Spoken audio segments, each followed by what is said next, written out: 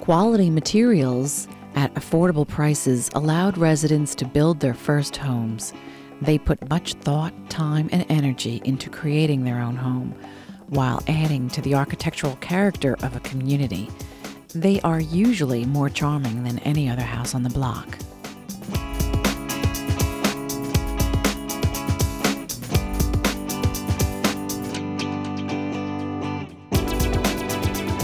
Sears sold fewer than 75,000 of these kit homes in all 48 states.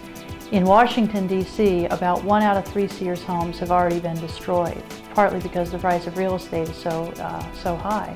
And they do what's called a tear down, where they buy a cheap house and tear it down for the land value. So in Washington, D.C., about 1 out of 3 Sears homes are already gone.